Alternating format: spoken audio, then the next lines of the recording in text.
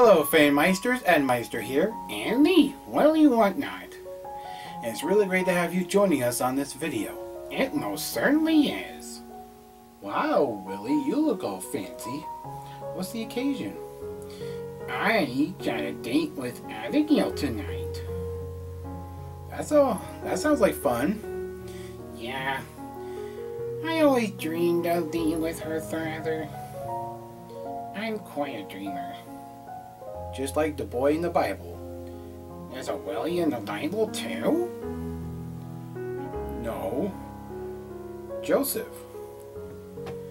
I thought Joseph was the guy that was with Mary when Jesus was born. Oh, that was way before Jesus was born. Really? Uh-huh. Tell me more. Alright. Many years ago, there was a man named Joseph and he had 12 sons. Wow. Talk about cheaper like a dozen. And they lived in a hot and sunny land named Canaan. Jacob had a favorite son named Joseph, who was a dreamer. Just like me. Yep. And Martin Luther King Jr. Yeah, you could say something like that. On Joseph's birthday, Jacob gave him a special present. $1 million. No. A new car? Cars didn't exist back then. It's not the flu, is it? No. It was a colorful coat. Oh.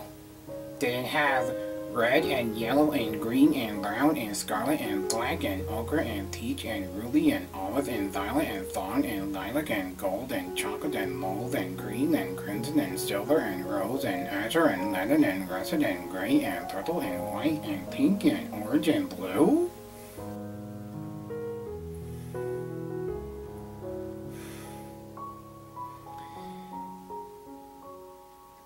Yes, it does. Well, that's good, because someday your tongue's gonna get sprained.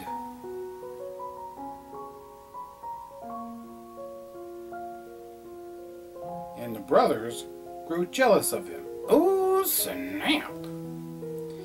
Ever since then, Joseph had some wonderful dreams. First, the brothers' sheaves of wheat bowing to his. And second, that Joseph was on the mountaintop. Yodeling! Yodeling-hee-hoo! Actually, the sun, moon, and stars were bowing down before him.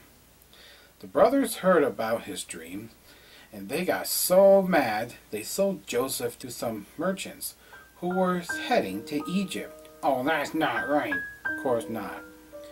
They sold their brother. At least did. That's messed out. Sure is. How much did they sell him for?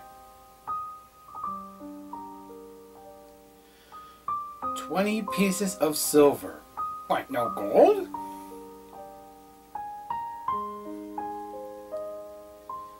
Anyways, they even covered his coat in the blood of a goat. Say that 5 times fast. And convinced Jacob that Joseph was killed by a wild animal. What about Joseph? He was serving a man named Potiphar, who was captain of the Pharaoh's bodyguards. Wait, was Potiphar the guy that married to a lady that tried to kiss Joseph? Yes. She's a dirty liar. Uh-huh. Just like Delilah. That's another story. Oh yeah, we already did that one. She lied to Potiphar that Joseph attacked her and had him put in jail with 2 men. And they are? The butler and the baker. What happened to the candlestick maker?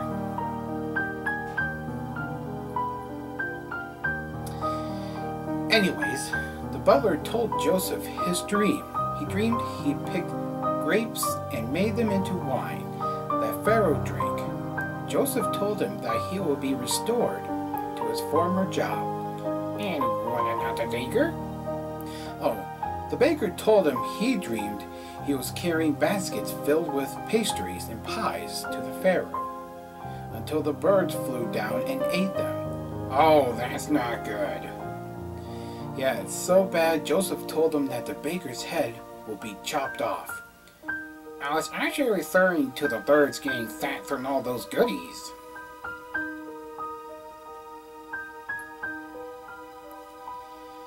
At least the dreams were true. Stories? It's a story within a story. At least the dreams were true. And what happens next? Well, Pharaoh had a dream. He dreamed of 7 fat cows coming out of the water. What are they thinking?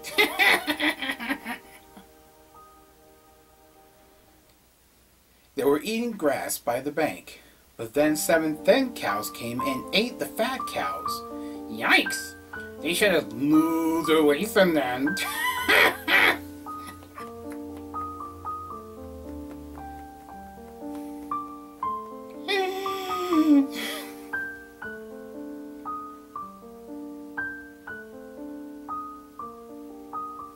Pharaoh wondered what his dream means. The butler told him about Joseph and sent the guards to bring him there. That's when Pharaoh told him about the dream, right? Right. Then Joseph told him that the cows in his dreams were years.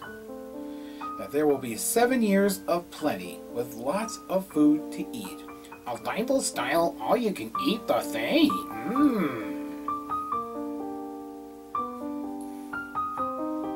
But then he told him that there will be 7 lean years and there will be nothing left to eat. That's when Pharaoh will start having a cow until a thin cow eats that up too.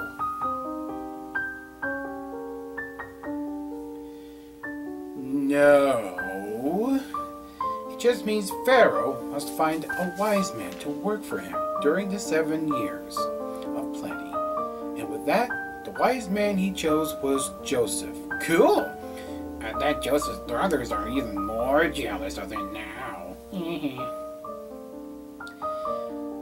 Well, they did not save any food and don't have enough to eat. Jacob sent them to Egypt to buy some food.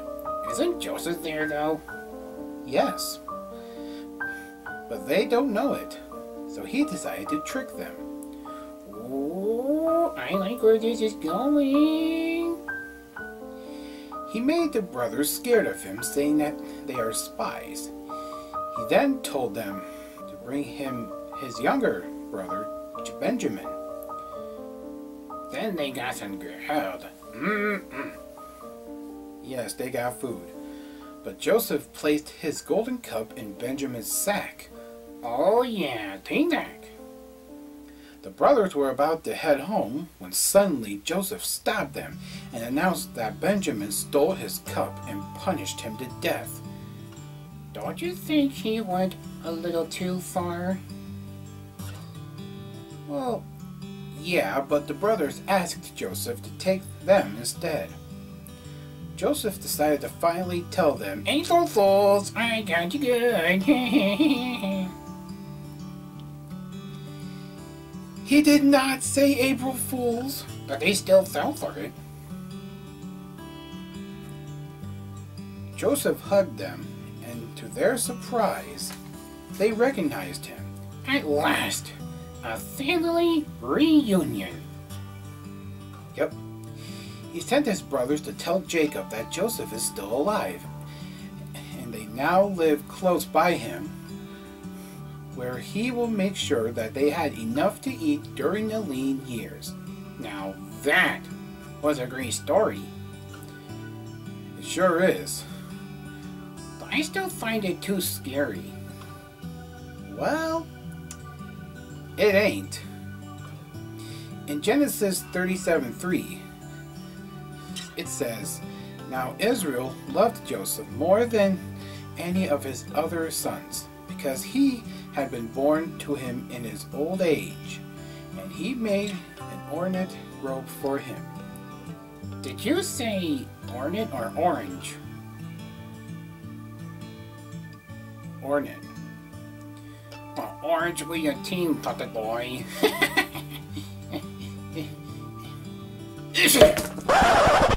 Oh man.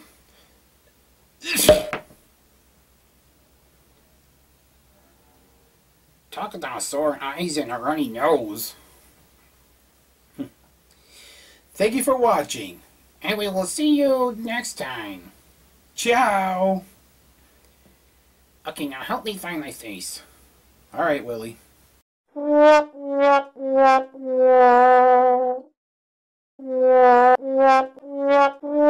It most certainly is.